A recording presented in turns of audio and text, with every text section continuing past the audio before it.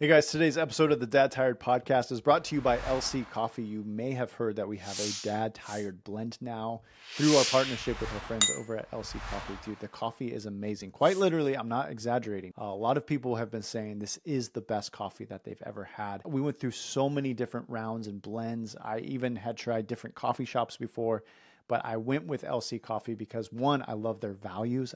They value people over product. And so I just wanted to work with a company that really loves everything down from the farmer to their employees to the community, and then obviously makes great coffee. And that's what they do. But we created an amazing blend of coffee and did it specifically for the Dad Tired guys. So if you go to dadtired.com, click the shop tab or go to shop.dadtired.com, you can see our partnership there.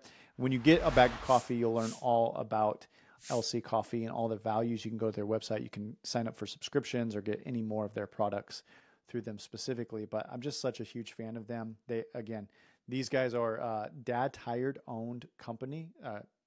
What I mean by that is the guys who own the company are Dad Tired listeners. They're part of our community. These aren't just some random guys that wanted to partner with Dad Tired. These are actual Dad Tired community guys, and they make a great product. But again, their biggest thing is they just love Jesus. They love people really well, and they make a really, really good cup of coffee.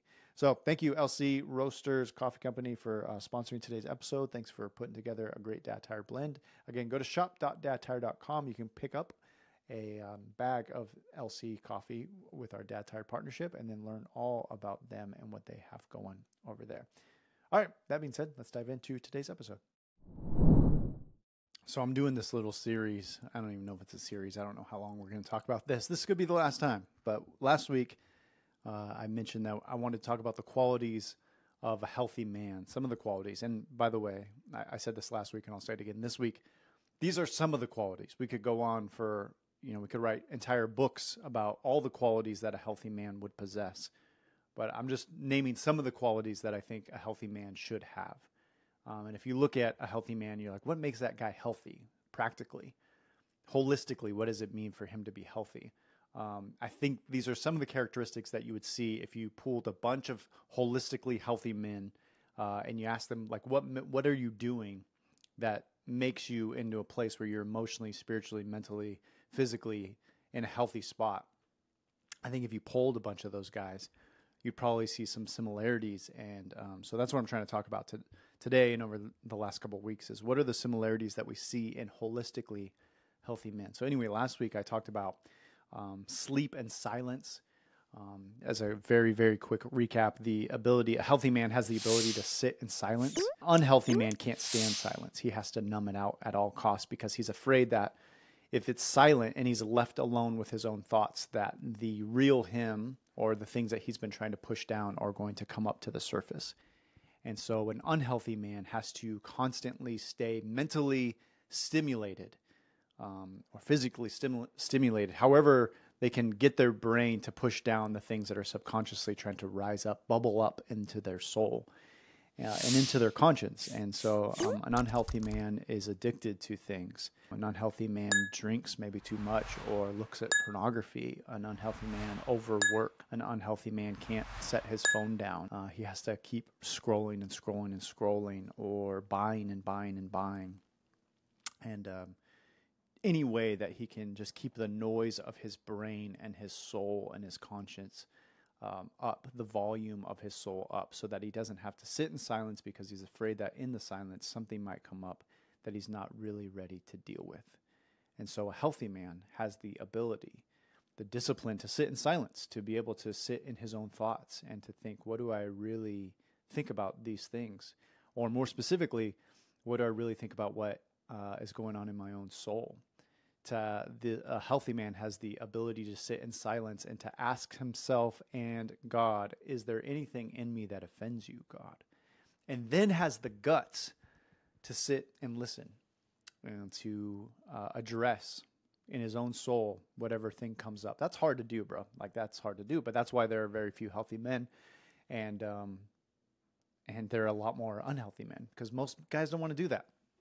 It takes a lot of guts and humility and self-awareness to just sit in the silence and say, all right, Lord, whatever you want to do here, I'm willing to listen. Are there things in me that you want to deal with? But, dude, that guy The healthy man is able to deal with it in his own soul in the quiet places, and he does it consistently and often, so that when the stuff hits in life, when the hard conversations come up, he's been there. He's been there mentally. He's been there spiritually. He's gone through that stuff already in the silence, in the quiet places. And so he can handle the real world and all that has to offer. So that's what a healthy man does. He also is able to sleep well, like practically. A healthy man takes his sleep well. Now, let me just say this very clearly. Can you be a man who loves Jesus and who is saved and leading your family well, and you're on a terrible sleep schedule? For sure, dude. Some of my best friends are first responders, and they got crazy schedules, and they're working graveyard shifts, and they're constantly physically tired, and they're great dads, and they're great men, and they're doing a good job. Is that the ideal? No, for sure not. They would tell you that this is not ideal, that they don't feel like they're at their peak best mentally, physically, spiritually, emotionally, if they're not sleeping well. And so when we're talking about what does it mean to be healthy, we're not talking about perfection. We're just talking about these are the things that we want to grow in and get better in so that we can become more healthy in all the ways. Now, all that being said, as a little recap from last week, if you haven't listened to it, you should go back and listen to that episode. But as I say all that and I recapped those two things, I'm laughing to myself because, bro, I could not be more exhausted today. Everything in me did not want to record this podcast today. Everything in me. I am so tired. In fact, so I told you last week, I'm trying very hard to take my sleep hygiene seriously. Have a good sleep rhythm, go to bed at the same time, don't look at screens. I don't have my phone near my bed. Try not to watch TV. All the things to have good sleep hygiene so that I can be the best husband, father, disciple that God's created me to be. So I went to bed at like a embarrassing hour to my 20-year-old friends. I was like in bed 8:45 at night, snuggling up, had the window open. It was cold. It was rainy. There's a thunderstorm. It was romantic, but my wife didn't think so because she fell asleep and like was snoring. So that didn't turn out the way that I wanted it to. Sorry, babe. Sorry if you're listening to that. Anyway, it was it was romantic by myself. That sounds so weird. There was a storm and it was cool. The lightning was shaking. The thunder was shaking our windows. Man, I have such terrible ADD. I go off in terrible tangents. So I got the window open. I'm in bed at an early hour. I probably fall asleep at, I don't know, 9:30. I'm like actually asleep. I've been tracking my sleep on my watch. So I go to bed like 9:30, and 2 a.m, my daughter, my 2-year-old, she's on like the tail end of potty training. She does great during the day, but at night we're trying to get her like completely potty trained, no accidents in bed. So she wakes up and has to go to the restroom. And so at 2 a.m, bro, every light in the house is on. Just somehow her little 2-year-old body sounds like a herd of elephants just running through this place. And for some reason, she also needs every single light on to go to the bathroom. So she comes in, barges into our room, turns on every light, and just pitter-patters her way to our which, by the way, there's a bathroom closer to her bedroom, but for some reason, ours seemed like the best one, and to let us all know what she was doing seemed like a better idea to her. So she turned on all the lights and did her thing. And I was able to go to sleep until she came back in at 2:30 in the morning and repeated that entire process. So I have been up. I was not able to go to sleep that second time. So I've been up since 2:30 in the morning. It's 12:30 now. I'm not trying to be a baby. I'm not trying to get sympathy or pity from you. I know you're all tired dads. And but I'm just saying, dude, I'm like super tired today. If you're watching this on YouTube, you might be able to see that the bags under my eyes just are massive because I'm so tired. And you know when you're so tired that like you can feel your brain trying to think, like create a pathway in the moment. Like I know there's something going on over here on the right side and needs to get over here to the left side, and it's like it's just trudging through mud to try to like make the thought. Mid-sentence, I'm like, okay, where is this going to go? How are we going to end the sentence? Truly no idea, because I can't even see the finish line here. That's how tired my brain feels. So all that to say, I'm trying to be a healthy man who has good sleep habits and good sleep patterns and sleep hygiene, and I'm just utterly exhausted. That being said, today I want to talk about two other qualities when it comes to being a healthy man holistically, and that is, I'm keeping with the cheesy alliteration here. So last week was silence and sleep, and today I want to talk about friends and fitness. Just the Christians love cheesy alliteration, and I'm all for it today. So we're just going to stick with the cheesy alliterations. Is that an alliteration? Yeah, that's an alliteration. I was thinking of, what's it called when you do like like when you spell out fear, like the whole sermon is like on fear, faithfulness, extraordinary, antichrist spirit. I don't know where I'm going to see. That's one of the examples of my brain not knowing where we're going at the end of that. That's not called alliteration. What's that called? I don't know. Email me. Tell me what it's called. So faith and fitness, and that's not it. Friends and fitness is what we're going to call today. So last week I talked about silence, and some of you listened to that episode on silence, and you probably thought to yourself, dude, that's really hard. I can't sit in silence. How am I going to get rid of all the distractions? So that was a challenge for you. Others of you listened to last week's episode and you heard about silence. Maybe you're listening to my introduction or my recap of last week and you hear silence and you're like, dude, I'm all for it.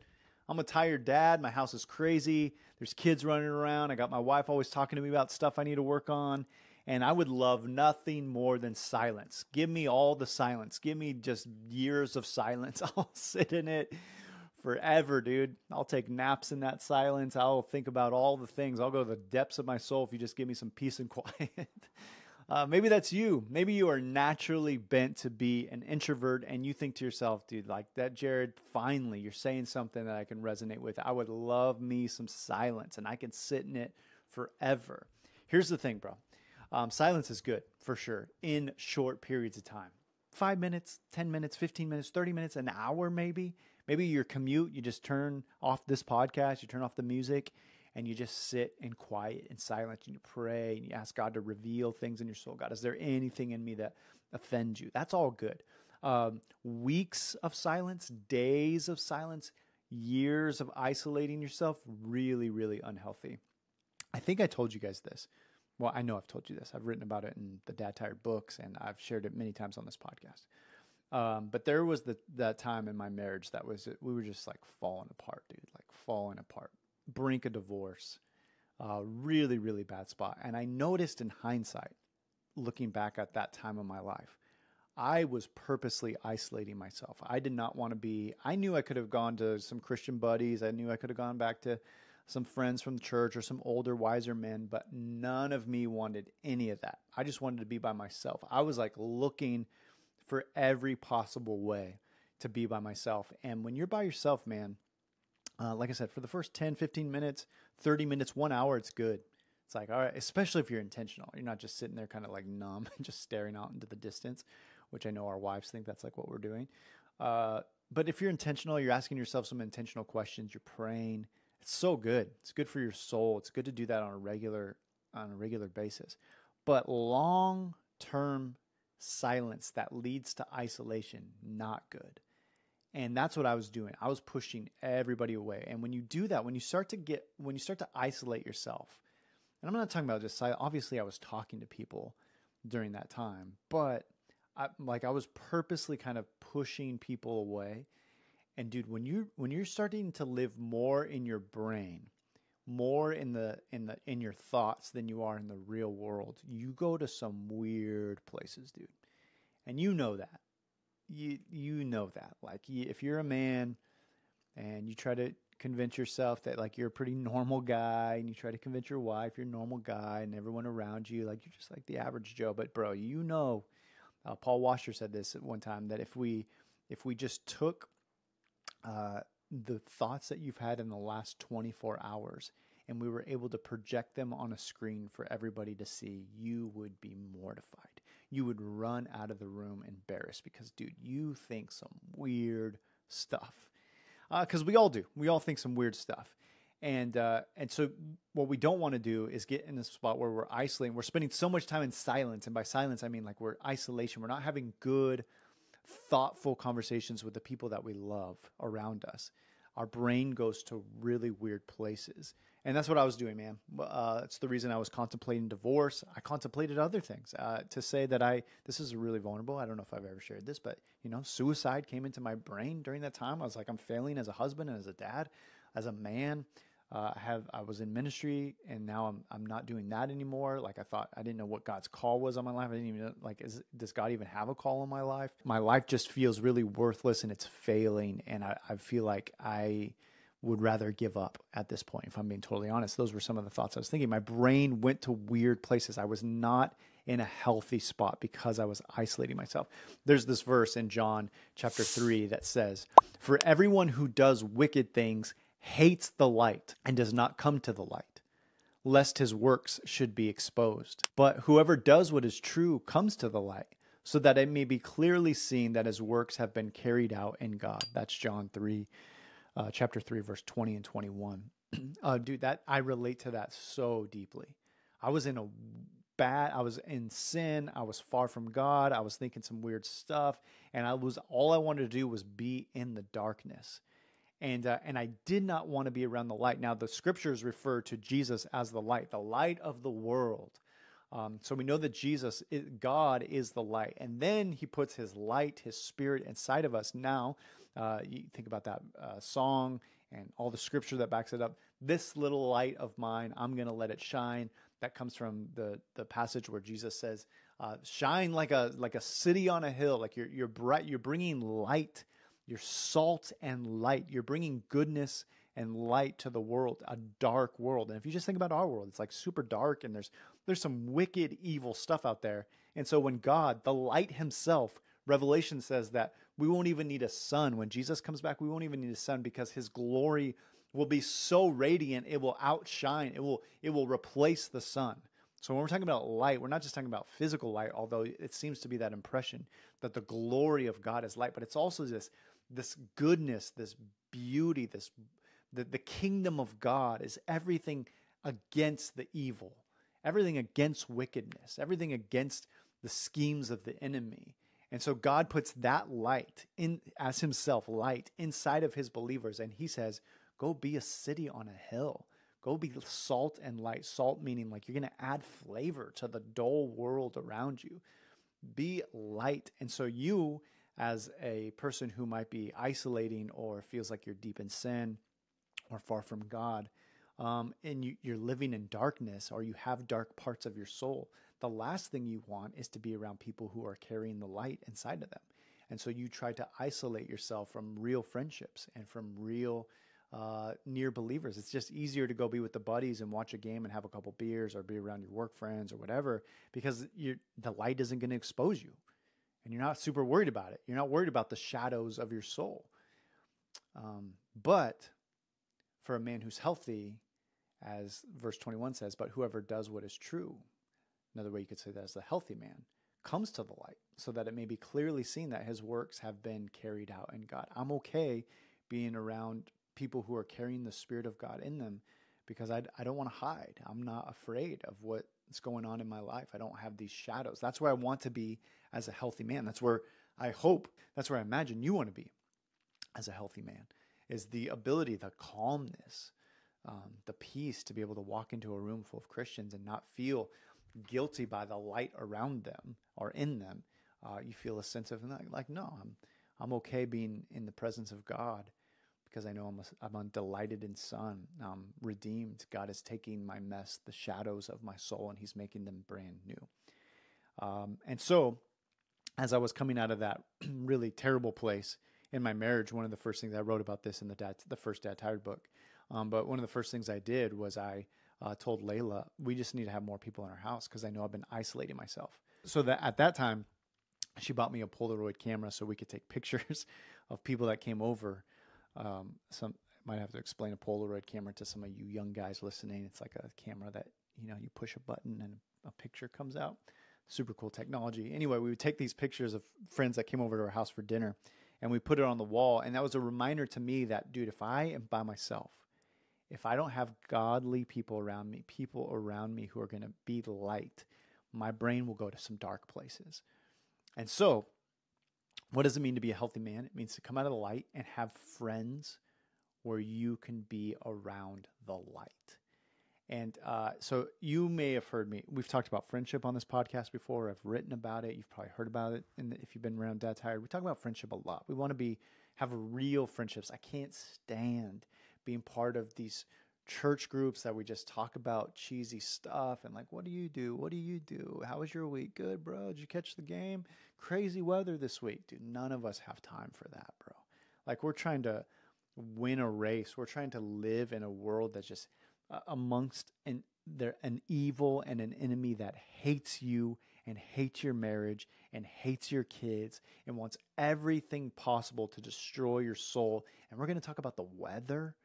Like, bro, we need to have much deeper conversations. I need to sit with a bunch of guys and not talk about the game. I need to sit with a bunch of guys and say, dude, I am struggling deeply with this, and I need your help to hold me accountable. Shine the light on the dark areas of my soul, because if the dark areas overwhelm me, I'm going to go to a really dark place, mentally, physically, spiritually, emotionally, relationally. I'm going to go to a dark place if these shadows start to consume the whole house of my brain and soul. So please, brother, be real. Don't talk about the game. Shine the light, bro.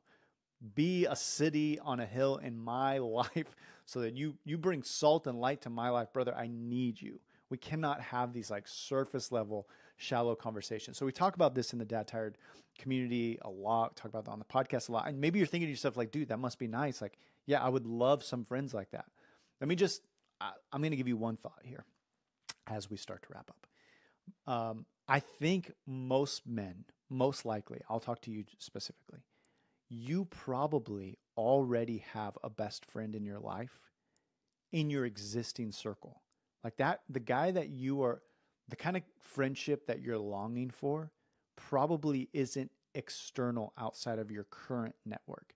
I bet you, for most guys, for you listening, for most of you listening, the kind of friendship that you're longing for, where you can be honest, fully known, fully loved, confess all your sin to, share your struggles, share your junk, do all the, like, just be completely honest and real. I bet you that kind of friend is already in your circle. What's happening is somebody is lacking some intentionality. And I've got a group of guys who I meet with regularly every week now. And these guys have been in my life for the last couple of years, and they're, dude, solid friends, closest friends in my life. But in the last couple months, we've been sharing stuff that we haven't told anybody else in our lives, and our friendship has gone to a whole other level, like deep, deep friendship. And the healing that we're experiencing here is just like unreal, unheard of. And the only thing that changed, it wasn't that I had to go meet new friends or go find new friends or go like put an ad on Craigslist. Nobody uses Craigslist. That's weird. Put an ad on Facebook, like, hey, in search of a friend that I can be vulnerable with, hit me up. It wasn't that. It was just taking my existing network of guys that I already like. I respect this guy. I like this guy. And us being willing to share be vulnerable with each other and share some stuff with each other. And you guys know this, like, this in your head. But usually when there's one guy that shares something that he's really struggling with, and he confesses and he's honest, it usually breeds authenticity within the rest of the group. And then you just take shovels and you dig way under the surface of each other's souls, and everybody walks away healed. I was telling one of those guys, the confession of sin to God, Romans says, if you confess your sins to God, he's faithful and just to forgive you and cleanse you of all unrighteousness. Praise God, dude. Like, you're a forgiven man. You could be an addict. You can be addicted to things. You could be sinful. You could be tripping up over the same sins. You could have a short temper and deal with lust and do all the things. And you confess your sins to God, and he's faithful and just. He will forgive you of all that. You can die an addict and still go to heaven because God has forgiven you. It's not perfection. He no longer sees you in the midst of your mess. Now, should we be working and striving towards holiness? Absolutely. That's part of the discipleship journey. But you won't be perfect, and you're going to die a sinner, full of sin and habitual sins and all that stuff. And if you do, he's faithful and just to forgive you of your unrighteousness if you trust him as Savior. That's really good news. But a lot of dudes are forgiven. You're walking around forgiven, but you're not actually healed. Because James says, if you want to be healed, confess your sins to each other and pray for each other that you might find healing. And this is just a God being gracious here. He's already forgiven you, but now he wants you as his son to experience healing. And so I just don't know of a truly healthy man who doesn't have a group of friends around him like that, who are actually healthy, who are actually confessing sin to each other. It's hard. I can't imagine saying that you're healthy and not having an outlet among brothers where you're being honest. Maybe I could be naive in that. I could be wrong. There's probably exceptions to that. But for the most part, if you are like, dude, I want to be a healthy man, holistically healthy for the sake of my own soul, for the sake of my marriage, for the sake of my kids, I want to be a healthy man. I want to be on a deathbed when I'm old and to be proud of the race that I ran. I don't know of a guy who can do that legitimately without having solid dudes around him who he's honest with. Because if you're not, you find yourself isolated and just swimming in the darkness. And in darkness, your brain goes to weird places. And sin festers, and bitterness festers, and pride festers, and lust festers. And all the things that you're chasing after in your own flesh grow. But when you're near the light, you start to become more like Jesus, aka you start to become healthier. So do you want to be a healthy man? It's going to take having a couple, not 100, not 500, not a dozen, a couple dudes around you, 2, 3, 4 guys around you who know you and love you. He's probably already in your network. He's probably already in your circle. It's just going to take a little bit of intentionality. Hey, let's meet together every week. Let's share honestly the things that we share. Let's keep in the circle. Nobody knows. We don't have to go share and gossip and tell everyone else about this. This sticks between us. But this is a safe space where we become the men that God is calling us to be so that we could be healed and become the healed husbands, fathers, disciples that God is calling us to be. I'm not sure how you become a healthy man without that. And so maybe you pause right now and say, I need that. I need to be that friend to somebody else, and I need that kind of friend in my life. And so God, and I'm challenging you to quite literally pray this right now. God, reveal to me who that guy is. If he's in my life, just show me who it is. Give me clarity on who it is. Lord, give me clarity on what I need to cut out of my life in order to have a deeper, more intentional friendship with this guy. Is there someone or something that I need to cut out? Work buddies, habits, fantasy football, whatever the thing is that I need to cut out to shave off some time in my schedule so that I can spend more time with this guy or these group of guys.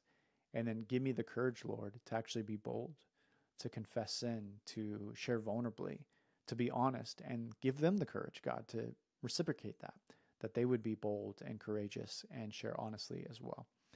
I'm going to take a quick break here, tell you about something really cool. But before we when we jump back in, I'm just going to spend just a couple minutes talking about your fitness, which some of you just cringed at that, like, oh, Jesus. Don't stop the episode now. I promise it will be helpful. Hang with me.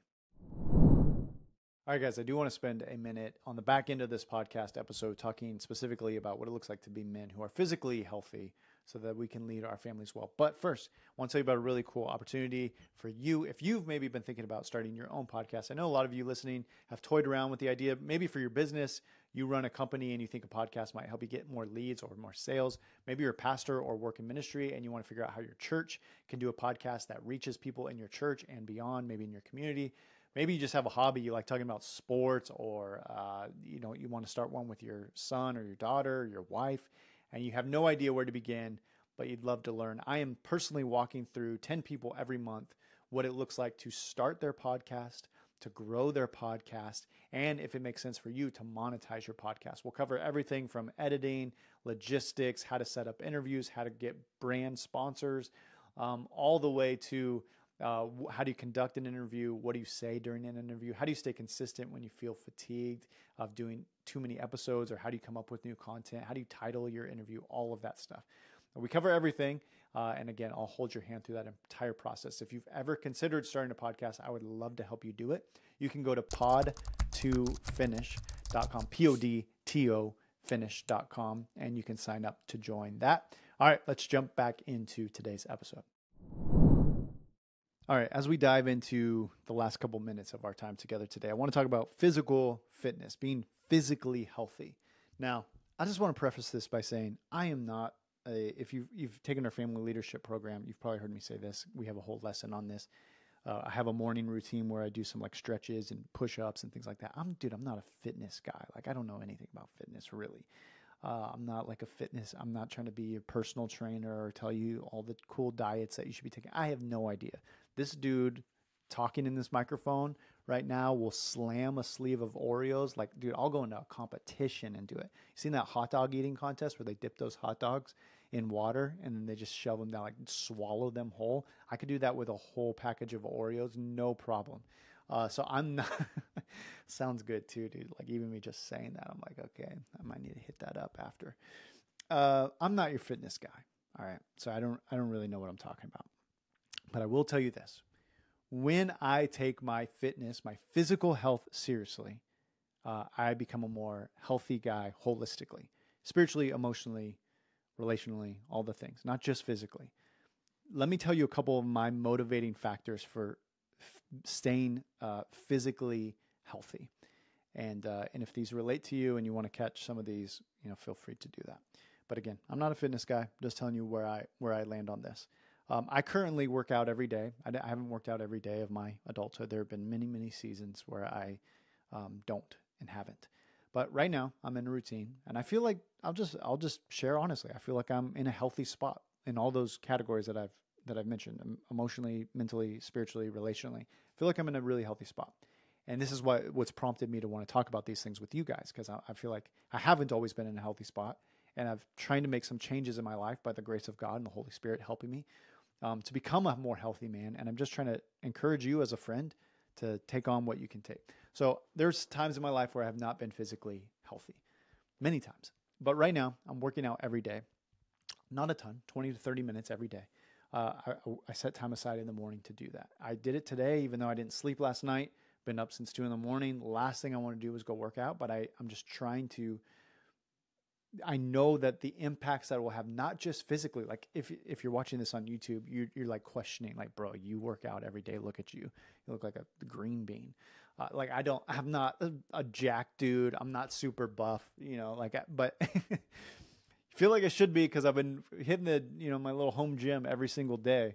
But that's not really the point. I didn't hit it up today because I thought, I'm going to get jacked today and I'm going to look super good. I hit it up today because I knew that if I didn't, mentally, I'd be in a bad spot. And even spiritually and emotionally and relationally. And I know that might sound weird because you might not always connect those dots. But here's the key with working out and physical fitness. It's the ability to see something that sucks, that you don't want to do, and you do it anyway. Which, bro, that is essentially the kingdom of God in a really micro level. That obviously isn't the whole kingdom of God as they're, working out.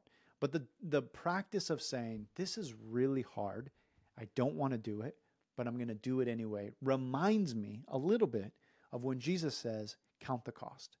Do you really want to follow me?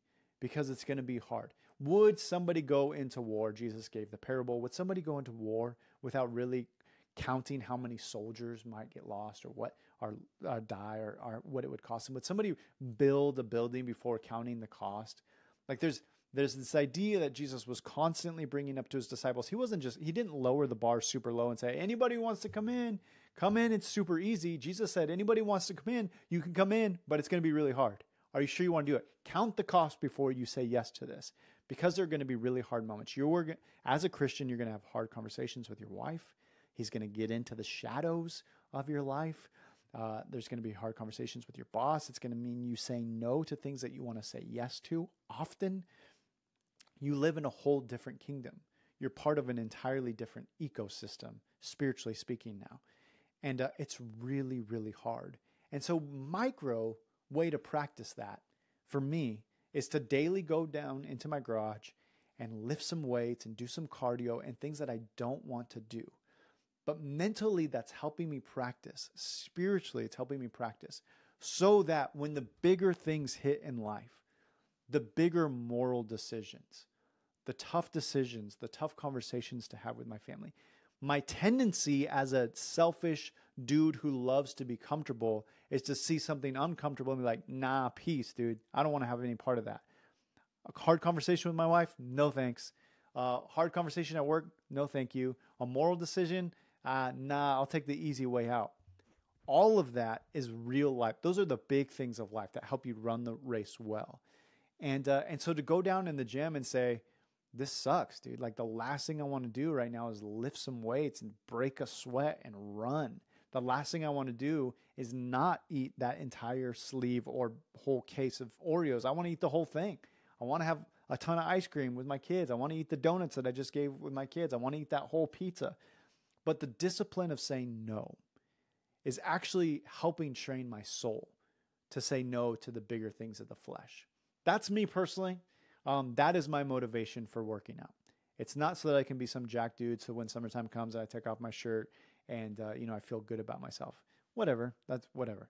But what I really want is to look at things that suck, look at things that are really hard, and to say, I'm going to do it anyway. And that kind of mental toughness will carry you through a lot of spiritually hard things. And I think that's part of the reason Jesus teaches us to fast, to say no to our flesh. When our flesh is begging for something, we say no because we're not ruled by our flesh. We are not ruled by our flesh and blood, but by the Spirit of God within me, as Jesus said when he was tempted. And that's what I want to say about myself. Like, I'm not ruled by my flesh. I'm ruled by the Spirit of God that lives inside of me. And so I say yes to things that suck. Yes to things that are hard on a micro level daily. And this could be working out, jujitsu, bike ride, going on a walk, going on a run, lifting some weights. Do something that's hard that you have to say yes to even when it's hard, because it will train your soul to do the same in the bigger things. And then lastly, dude, I also, speaking specifically of physical health, I want to be around by God's grace for my great grandkids, for my grandkids. I mean, as much time as God gives me, I don't want to be in a bed and, obviously I don't have complete control of this just by working out every day and trying to eat healthier. But to the best of my ability, this is the body that God gave me. I want to treat it as such, use it as a temple of the Lord, as the scriptures say. And so, I just want to be healthy, man. Jeremy Pryor said recently on Twitter, he's been a guest of ours and such a great thinker in the fatherhood and man space. But he said, taking care of your physical health is an investment into your grandkids, something like that. I'm probably butchering it, but that's the idea, that like I'm down there in the garage working out on days that I don't want to, because I want to be able to run in the backyard with my grandkids. And so I'm making an investment now while I still can. And so I know it's unpopular in the Christian world to talk about like faith or talk about fitness and like what you eat and how you approach your fitness. But dude, everything's spiritual, man. It's all spiritual. How are you going to say yes to everything your flesh wants all the time and then expect to get yourself in a situation where you want to discipline your soul and all of a sudden you're going to have tons of discipline? I don't know. All that to say, healthy men that I know and healthy when I'm in a healthy spot, I'm taking my fitness seriously and I'm taking my friendships real seriously. And I would encourage you to do the same. I love you guys. We'll continue the conversation next week. All right. See you.